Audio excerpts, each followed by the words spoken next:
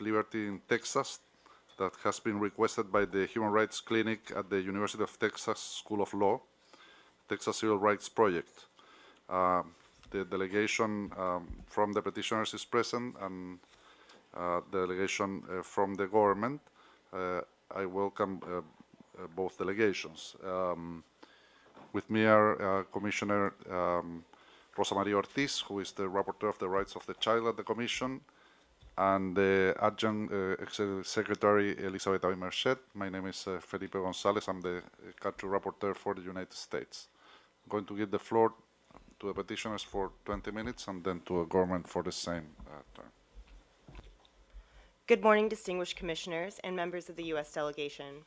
We're grateful to have the opportunity to speak in front of you today on the serious issue of extreme heat in Texas prisons.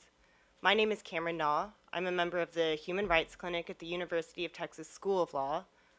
With me today is Christopher Lamori, Maxwell Sokol, Kyle Shen, Jenna Al-Malawi, and the director of the clinic, Ariel Dulitsky. We're joined by Brian McGivern from the Texas Civil Rights Project. In April of this year, the clinic published a report detailing the human rights violations occurring as a result of extreme heat in Texas prisons. Our presentation today will highlight those issues, along with new information we've received through research and interviews. We'd first like to play you a short video illustrating Texas's complete failure to protect inmates' human rights, told from the point of view of the inmates themselves. The clinic and Brian will then speak. Thank you.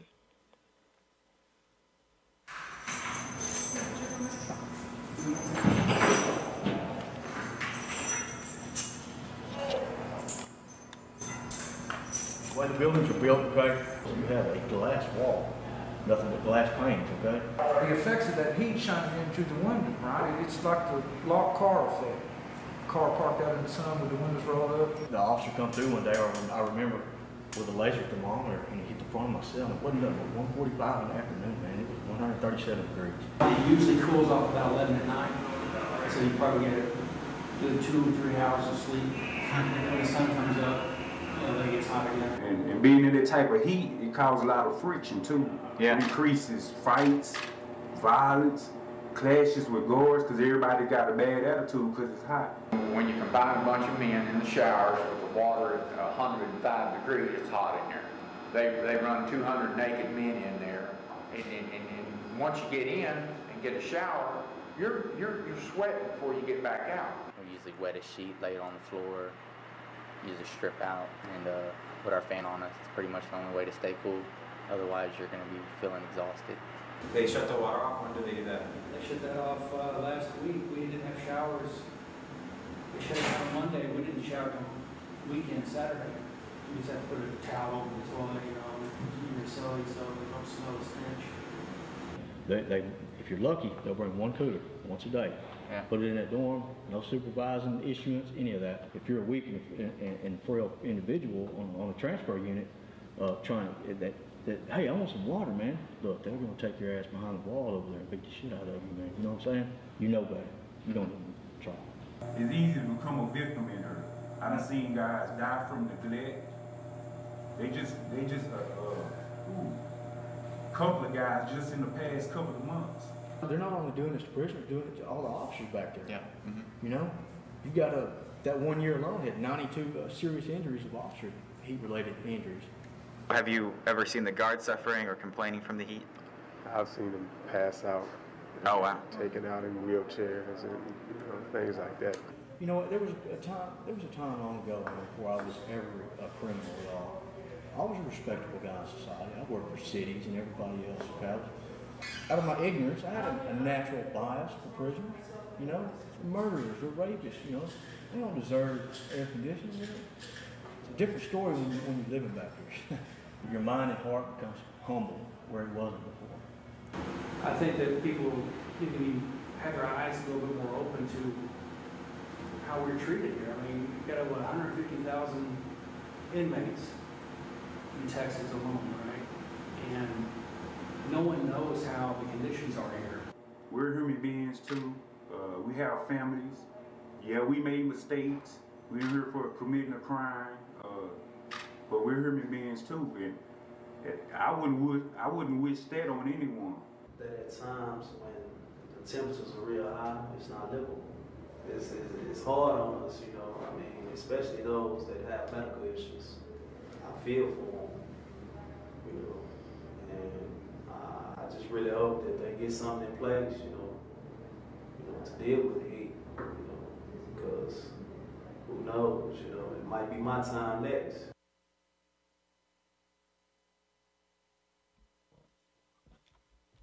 We'd like to make you all aware of 5 facts as we go through our presentation. 1, heat conditions in Texas prisons are unlivable. People are dying and suffering. 2, these heat conditions are entirely preventable. 3, the Texas Department of Criminal Justice is aware of the problem and is doing nothing. This problem has been going on for years. 4, measures employed by the TDCJ to relieve the heat are insufficient. 5, this is a national problem, though TDCJ's violations are especially egregious. So, what does it mean to say heat conditions in Texas prisons are unlivable? Esteemed commissioners, these people need relief. Since 2007, at least 14 inmates are now dead as a direct result of extreme heat in Texas prisons. The grave you see before you belongs to Albert Hinojosa. He was one of the 14 killed by extreme heat in TDCJ facilities. This is a grave that would not exist today if TDCJ provided livable prison conditions for its inmates. Many more inmate deaths go either unreported or misreported as non-heat related. 5 of the 14 inmates who died spent less than a week in TDCJ custody before dying. Many of these inmates received, in effect, a death sentence for crimes like drunk driving and theft. All of the inmates whose body temperatures were measured at the time of death had body temperatures between 105 and 109 degrees Fahrenheit, 40.5 to 42.5 degrees Celsius. None of the facilities in which these inmates died were equipped with air conditioning for the general population. As of June 2014, TDCJ's inmate population numbered 150,900 individuals across 109 facilities, the vast majority of which have no air conditioning and insufficient ventilation. As you can see from TDCJ's own prison temperature log, during the summer months, TDCJ internal prison temperatures consistently exceed 90 degrees Fahrenheit, 32.2 degrees Celsius, and are often combined with humidity levels that can reach 100%. This creates heat indices, which is a measurement of how hot heat feels to the human body, of over 150 degrees Fahrenheit, 65.6 degrees Celsius, which lasts for several hours at a time. According to this National Weather Service chart, this heat index is in the extreme danger zone for heat stroke with prolonged exposure. Even by 10:30 in the morning, the combination of heat and humidity in TDCJ facilities is already in the extreme danger zone. The temperatures reached in TDCJ facilities are literally off the chart. The TDCJ training manual itself states that the risk of heat stroke begins at only 91 degrees Fahrenheit, 32.8 degrees Celsius. This heat is something that affects even the healthiest of inmates. In interviews, they describe dizziness, fainting, and heat rash as a part of their daily experience in the summer. 24-year-old inmate Jesse Hanbuth told his wife Emily he's woken up vomiting because of the heat. He said he wanted to die, it felt so bad. Another inmate described TDCJ facilities as basically cooking the inmates. Inmates regularly skip meals because they can't bear the heat in the chow hall, or because eating makes them feel sick because the heat in their cells is so bad. Certain medical illnesses can increase susceptibility to heat, and this includes such common afflictions as obesity, hypertension, diabetes, old age. Tens of thousands of prisoners in the TDCJ system are elderly. Furthermore, psychotropic medication used to treat mental illness also has the effect of increasing heat vulnerability. According to the TDCJ director Brad Livingston, whose notable absence we today regret, 82% of TDCJ inmates have been diagnosed with a mental illness. Unbelievably, TDCJ does not specially monitor these inmates who are heat vulnerable. Further, the TDCJ does not even tell inmates that heat vulnerability is a side effect of their medication. If they know, multiple inmates have reported skipping their prescribed medication because of the heat effects. This creates additional suffering for inmates. It also creates safety worries for guards. Inmates are not the only ones who suffer in the heat. TDCJ guards have filed at least 147 reports of heat illnesses in a single year, and prisoners cite instances of guards passing out or drenched with sweat as a regular occurrence. Guard suffering caused union officials representing Texas prison guards to publicly support lawsuits filed by families of prisoners who have died from heat in TDCJ facilities in both Texas and Louisiana. Families of inmates are also affected by this issue. This commission knows firsthand the pain and suffering that families face when their loved ones' human rights are violated. There are countless family members of TDCJ prisoners who are afraid for their loved ones' lives and afraid to complain for fear of their loved one facing retaliation. This is their everyday reality. So are the extreme temperatures in TDCJ prisons preventable? Yes. Air conditioning would provide a blanket protection for inmates in a way that remedial measures simply cannot. Even Guantanamo Bay Detention Camp provides air conditioning to its prisoners. TDCJ knows this. They recently spent $750,000 on climate-controlled housing for pig farms while ignoring the human rights of its prisoners. Texas's failure to adopt maximum temperature standards is a clear contrast to other states with similarly excruciating temperatures. States such as Arkansas, Arizona, New Mexico, and Oklahoma all have a maximum temperature standard of 78 degrees Fahrenheit, 25.6 degrees Celsius. Texas county jails have a maximum temperature standard of 85 degrees Fahrenheit, 29.4 degrees Celsius, echoing similar municipal standards in Tennessee, North Carolina, and Illinois. Mississippi and Louisiana have held that extreme temperatures in prison can constitute cruel and unusual punishment. The Texas Department of Criminal Justice is aware of the ongoing problem, but has insufficiently addressed it. The yearly American Correctional Association audit warns that deaths are likely occurring due to the extreme heat. The inmates we interviewed all stated that they had filed multiple formal and informal grievances with the TDCJ, but to no avail. In the rare case of a response, there was no investigation. TDCJ passed out an emergency notification to its staff earlier this year, advising their employees to protect their pets from the extreme summer heat. They state that it is a common sense tips, and besides the obvious, and if their pets are kept indoors to make sure they have access to air conditioning. The measures advised in the notification aren't employed on behalf of inmates. TDCJ released a memo this summer proposing remedial measures to address the heat risks. These measures included making water available at all times, allowing additional showers, and making available the purchase of small fans to inmates. Most of these measures are either not followed or not implemented correctly, and if they are followed, they are still inadequate to address the issue of extreme heat in an enclosed structure during a Texas summer. Remedial measures cannot protect inmates. TDCJ would say that it provides ice water, but it is provided in a wholly inadequate manner. Ice is provided only in the mornings and not replenished during the hottest hours of the day. One 5-gallon cooler of ice water is given for a room with 140 to 150 inmates. Sometimes this ice is dirty and full of mosquitoes. Though the TDCJ provides fans, these fans must be purchased at $22.50. They are one of the most expensive items on the commissary list. As a great relief measure, they allow inmates to wear shorts. Shorts they must also purchase. If 40 to 50% of the inmate population is indigent, how can these fans be deemed remedial? CDC studies have shown that the fans will not protect people from heat injury if temperatures exceed 90 degrees Fahrenheit and humidity is exceeded 35%. As you can see on the chart, the readings of temperature and humidity within TDCJ facilities regularly exceed this ceiling. This measure is completely insufficient. One inmate described his fan as a heater. TDCJ provides communal fans in the day rooms where up to 200 inmates congregate, but these only serve to circulate hot air. They are supposed to provide extra showers, but no one is getting them. In some units, showers are only allowed 3 times a week. This is a national problem.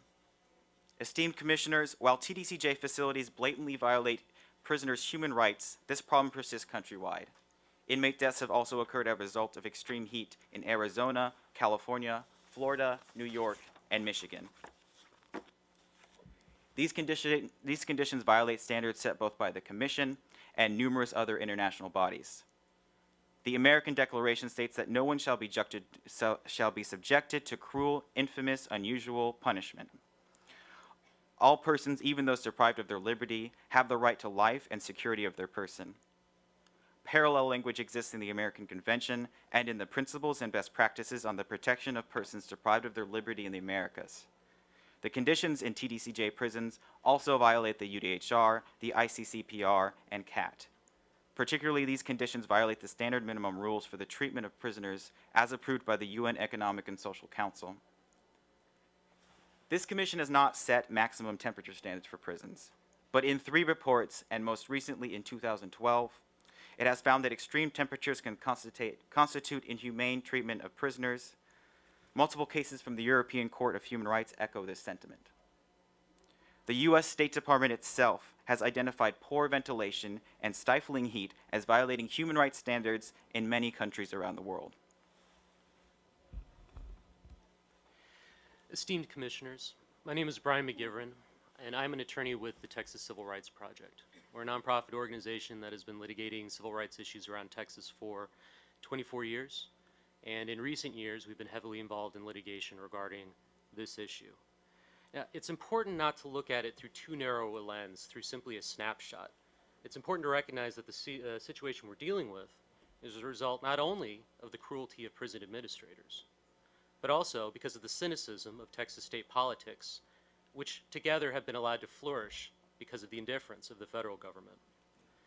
Now, TDCJ, the fact that its prisons are not air-conditioned is not a fluke of history.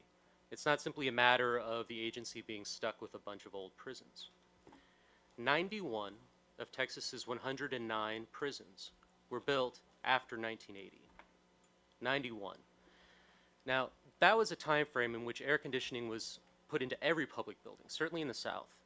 And that's acknowledged by the fact that the portions of the prison where the wardens work and where the warden's direct assistants work are air conditioned. Texas, the prison system, made a conscious decision to deny that basic protection to inmates. Second, as you've heard here, this is not an unknown phenomenon, and it's not a recent phenomenon. It's not an obscure phenomenon. Deaths have been documented since at least 1990. And in the course of this investigation, we found at least 14 since 2007.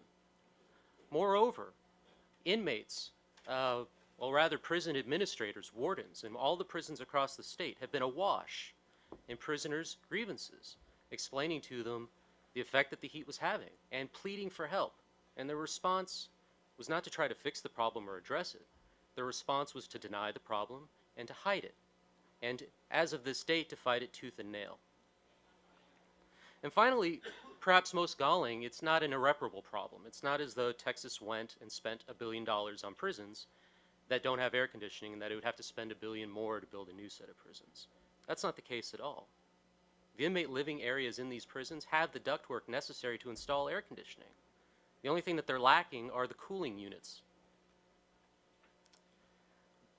So despite knowing and despite people dying, and despite the fix being easy, TDCJ has chosen not to try to remedy the problem. It's simply tried to hide the problem and deny it. But it's not alone in this. The state governments also played a role. The building spree didn't happen in a vacuum. It happened because from 1970 until today, our prison population has gone up more than 10 times. In 1970, it was 14,000. Today, it's over 150,000. And that's because the legislature, and more pointedly individual legislators who've occupied it over time, have had a hunger for creating new felonies and for enhancing felonies to be tough on crime. But spending has not kept up with that increase. If you look at the late 80s and the amount of money we were spending then, if that money per inmate had kept up with inflation, then today Texas would be spending $26,000 a day on inmates.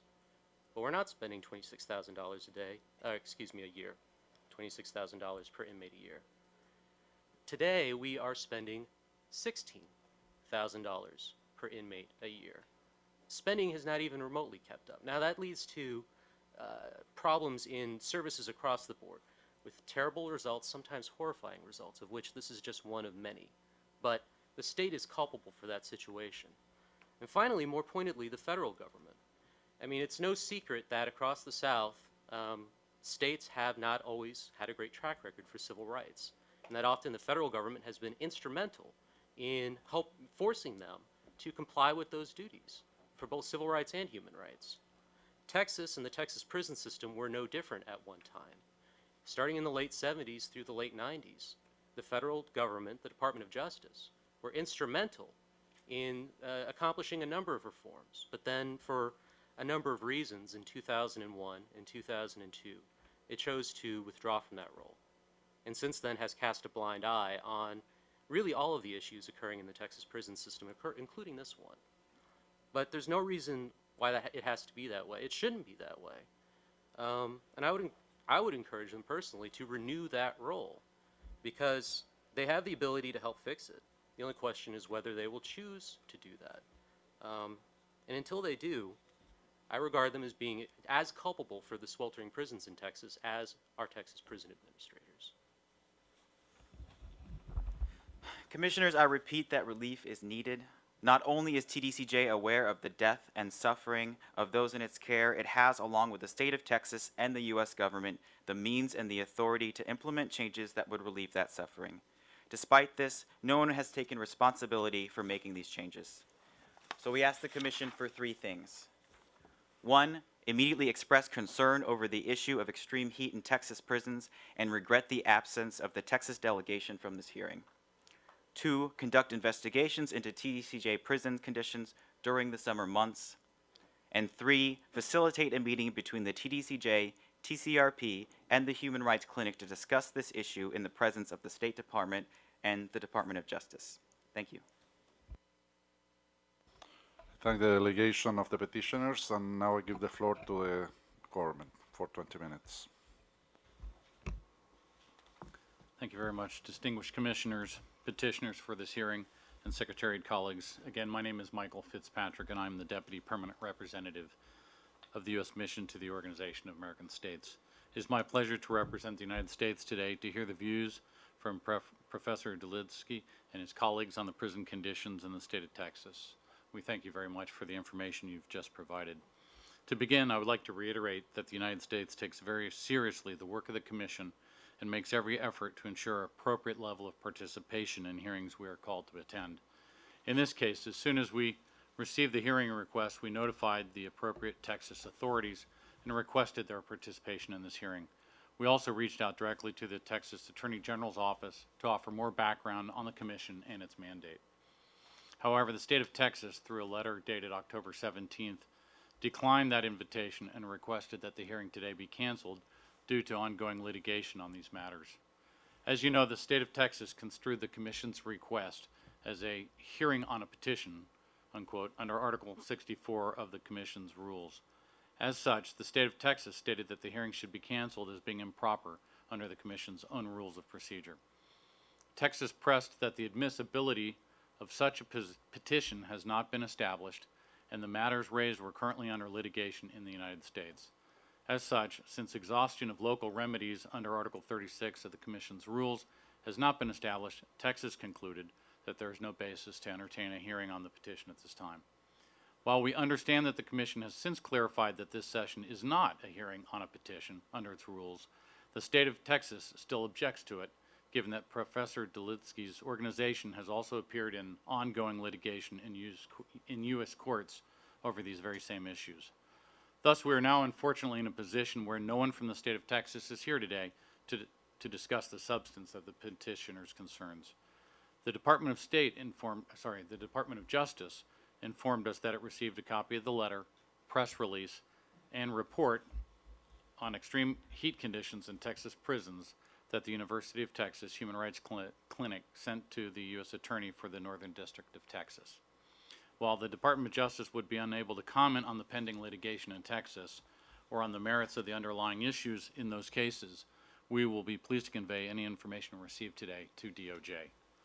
The Civil Rights Division has authority under the Civil Rights of Institutionalized Persons Act, CREPA, to investigate and remedy unconstitutional conditions of confinement imposed by state or local governments pursuant to a pattern or practice of civil rights violations.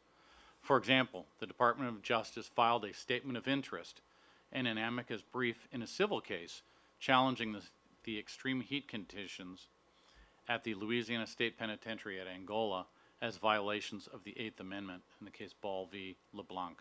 Plaintiffs in that case are prisoners on Angola's death row, and the Department of Justice filed its amicus brief in support of the plaintiffs. While the state of Texas was unable to attend today, the State Department is here to listen to the various presentations.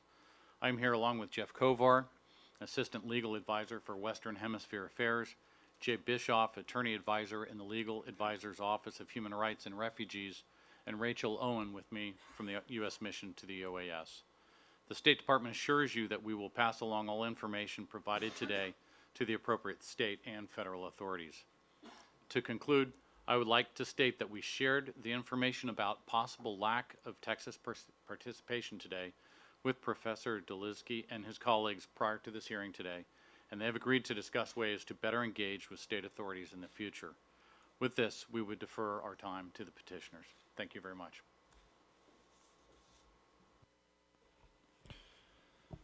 Thanks to the government for its presentation. I would like to start by doing a few reflections. First, to say that, as it was said, this is not a hearing on a specific case or group of cases, but a thematic one. As the government of the United States is well aware, the Commission holds many thematic hearings on different countries, or even thematic hearings without referring to a specific country. And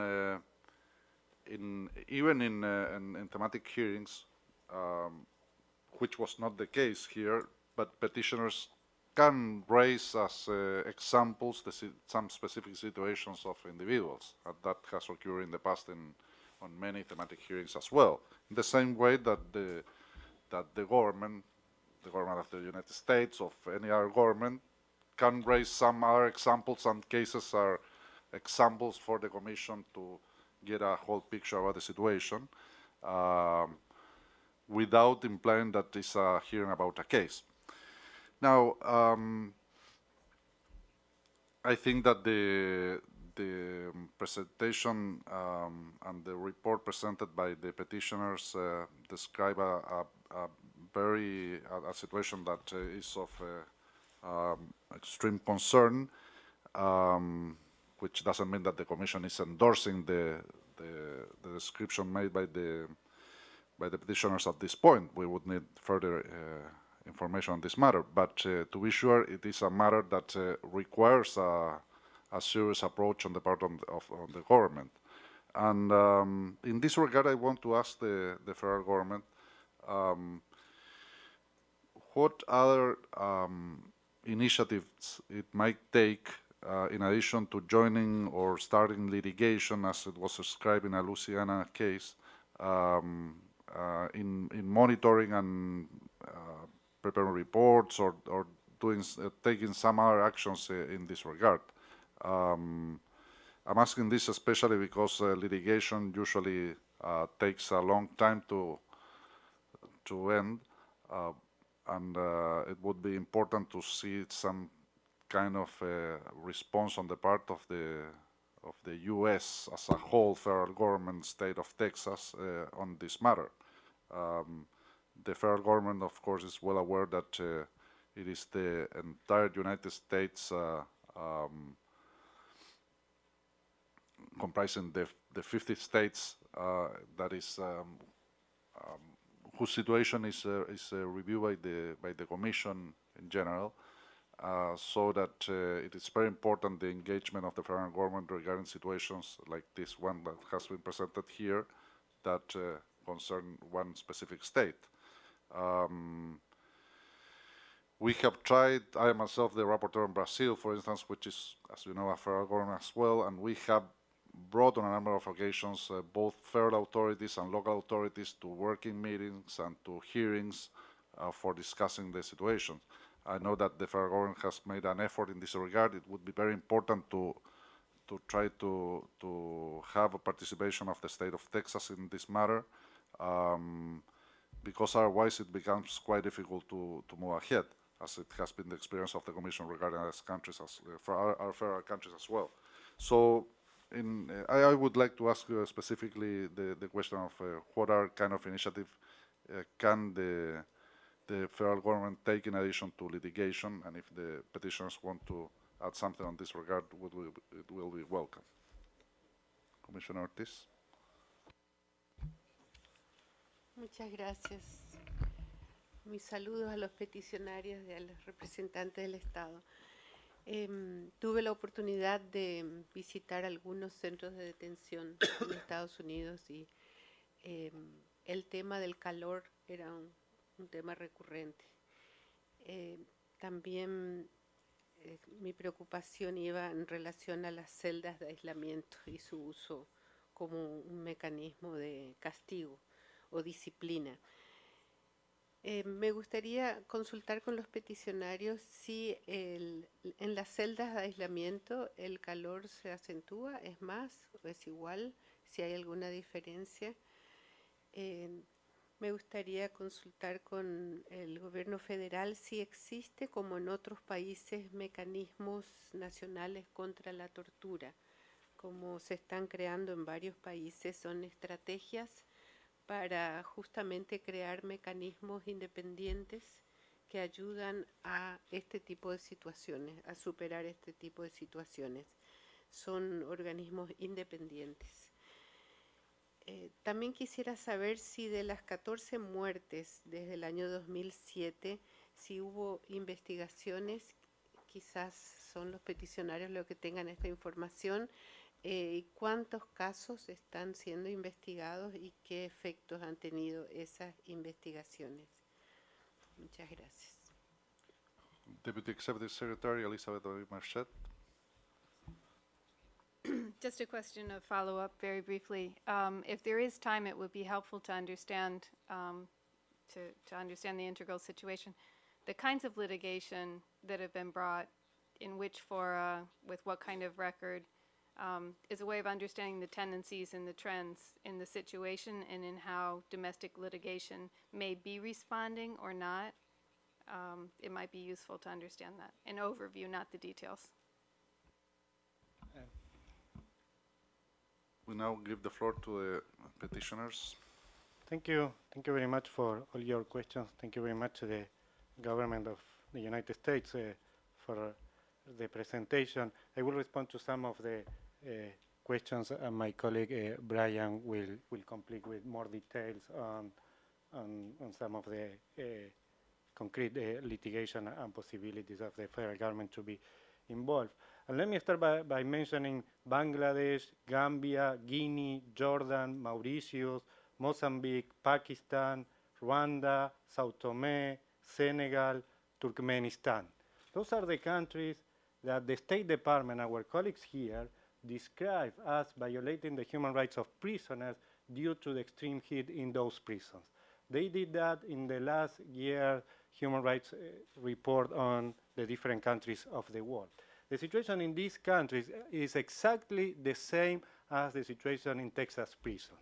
What the State Department is telling other states is what is happening in our state, in our country, in Texas. And the State Department not only failed to convince the authorities of Texas to appear in this hearing, but also failed to convince the authorities of the Department of Justice to appear in front of this commission.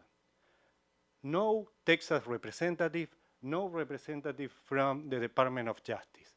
That's why we need the commission. The commission is the only one that is listening to us.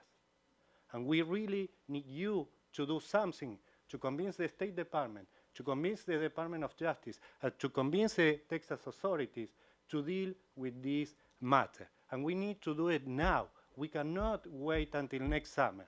We have information that this summer people died again in Texas prisons because the authorities of Texas refused to implement any of the recommendations that we made in April, and they are refusing to come and discuss in front of this independent body what are the measures that could be taken. And let me tell you a couple of things that the government, the federal government, should do. The first thing that the government should do is ratify the optional protocol of the Convention Against Torture to create the national mechanism as Commissioner Ortiz mentioned. The second thing that the federal government should do is extend an open invitation to this commission to visit any place in the U.S. whenever the commission decides and be allowed to enter to all the centers of detention. I know that the Commission had difficulties to enter prisons in Texas, and that is very important. Why? Because federal and local authorities are refusing international oversight on prison conditions, and that's why we need the Commission to intervene. And the other thing that the government, the federal government, could do is do more engagement with the authorities in Texas. It's not enough to send a letter when the Commission convenes a hearing. What the State Department and the Department of Justice should do is work with the Texas authorities throughout the year to explain what the Commission does, the importance of the Commission, to reiterate that the Commission's recommendations are binding. Of course, I told my colleagues that I'm ready to work with the State Department to convince the Texas authorities of this urgent matter. But I cannot do it because you are the authorities, I'm not. I'm just a simple professor in a public university in the South. So with those general comments, my colleague Brian will complete on the specific things of the litigation and other measures that the federal government could take. Thank you. I'm going to do my best to give you answers succinctly, and if there's anything you'd like more detail on, I'd be more than happy to do that later. Regarding solitary confinement and whether or not it is air-conditioned or not, you actually see both of those in the Texas prison system. For instance, one of the inmates that you saw in the video is in a prison called the Cofield Unit, where solitary confinement cells are not air-conditioned, which makes it especially bad in the heat because it makes you totally dependent on officers to bring water to you. It isolates you from the showers during the day, unlike some other units where you may have access to that. There are some units where solitary is air-conditioned. Ironically, the prisoners on death row are all air-conditioned. In between, it should be noted that there's this process called lockdown, which happens usually twice a year, usually at least once in the worst of the summer, when inmates who are living in cells who might otherwise be allowed to leave those cells during the day and go into common areas are locked down and not permitted to leave for sometimes as long as a week, which was a prominent feature in finding an Eighth Amendment violation in some prior litigation out of Mississippi. But it's a comparable problem. No less access to water, no access to showers. Regarding investigation, it's interesting that you ask because they've been of two minds. The prison system doesn't provide medical care to inmates directly. A different state agency is contracted to provide doctors to do that. And in the course of litigation, we found email exchanges where doctors and medical personnel on site have sent emails to high-level administrators in the prison system. Alarming emails saying this is a real problem. People are really suffering. We need to do something. The doctors themselves were pleading that they do something. And as far as we can tell, those emails were ignored. I can tell you they really tried hard to keep them from us too. The role of litigation, I think, may ultimately be the tool that has to get this done. However, the attorneys with the Attorney General's office for the state of Texas, which is defending the prison system, have told us they intend to delay our litigation at every point, which is not an ethical tactic, but it can be an effective tactic. They intend to oppose every motion. They intend to appeal every interlocutory appeal that they can. They plan to object at every point that they can object, to stretch it out as long as they can, which is not unlike what they did in the original class action litigation in the 70s, which meant the trial, it took 6 years to complete the litigation. They pointedly told us that they do not want to have any trials during our state legislative session, which in Texas occurs for 6 months every 2 years. It's scheduled to start in January. They were very specific that their client did not want to have a trial during the legislative session. Now, why might that be? It's the same reason I think they're not here today. I think I can summarize their argument for not being here today. It was obfuscation with a spurious excuse, and once they were educated about why it was spurious, they stubbornly held to it because they simply did not want to talk about it. They don't have a defense aside from silence. So I'd be happy to provide more detail at a future date if that would be helpful. It is, excuse me, all of this litigation is federal litigation. The state courts don't provide adequate remedies, but the federal courts have that potential. Thank you. And now I give the floor to the government. Thank you very much, Mr. President. First, let me just reiterate that the Department of State is here to listen to the statements from the University of Texas project. We're here to listen to the Commission and to your questions, but we're not able to address facts or allegations that are made. And in fact, Professor Ortiz asked a question about some of the specific facts that have been raised, which again we're not able to answer. However, Mr. President, your question is one perhaps we can answer, which is what is the U.S. government doing about this? And I would point out that the U.S. government is fully involved in this. It's the federal courts, as our colleagues have just pointed out, that are engaged in this case.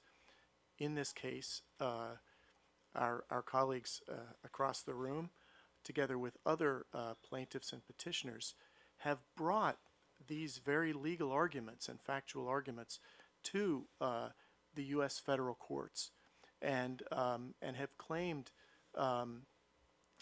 violations of U.S. law, including statutory law and constitutional law. And we would point out, Mr. President, that this is precisely why, under your rules of procedure, the Commission ordinarily would wait for local remedies to be exhausted, because the goal here is to have, in all of our countries of the Organization of American States, is to have domestic legal systems that provide rights and remedies, and the Commission needs to give those systems an opportunity to resolve those cases first. And we would note that even many of the arguments that have been made here today are arguments about the litigation. What emails have been gotten in discovery in the case? What has the position of the state of Texas been? What is its litigation strategy? When you hear it pointed out in that way, it becomes clearer why the state of Texas would not want to participate, because they're already participating, and they're participating in the federal courts. We would note from the state of Texas that there are quite a number of cases that have been brought on these very matters, and we would respectfully point out that it's appropriate for these cases, these claims, to be heard in federal court, and for justice to take its course. Finally, you asked about broader Department of Justice authorities. Mr. Fitzpatrick pointed out that the Civil Rights Division does have authority under the Civil Rights of Institutionalized Persons Act to investigate and remedy unconstitutional conditions of confinement in state and local prisons pursuant to a pattern of practice of civil rights violations. They do that in a number of areas. The Department of Justice has appeared in a very similar case in the state of Louisiana, and has appeared to support the arguments from the petitioners in that case. And but we're simply not able to comment on what decisions or roles of the Department of Justice in this current litigation. I think we should allow this litigation to work itself out. Thank you very much. Thank you. Well, I think that in a way my question was rephrased somehow, because what I asked was not what the federal government was doing or is doing, but rather what else could do in addition to participate in litigation. Now, in regard to the lack of participation of the state of Texas, let me reiterate that the Commission regrets that it's not here. It is for the Commission to decide about its jurisdiction and not for the states, really. I mean, the states in general, not the United States, but the states in general. And it is important to consider that the Commission, in addition to deciding on a specific cases, and it doesn't have this as a case or a group of cases, it has monitoring power and can also issue precautionary measures. There are a number of measures adopted by the Commission regarding prisons throughout the hemisphere, which don't have a case before. They don't have, there is no exception of domestic remedies, and the Commission has issued precautionary measures on many countries in America regarding prisons. So it's really a matter of monitoring, and what the Commission is asking the government is trying to move ahead in this regard as well. Litigation is very complex at the domestic level, at the international level, and that's why the Commission would like to see some other avenues and alternatives presented by the government in this regard. Because the state of Texas isn't present at the hearing, it would be very important to make a follow-up to get further information on the part of the government, as well as from the petitioners in written after this hearing.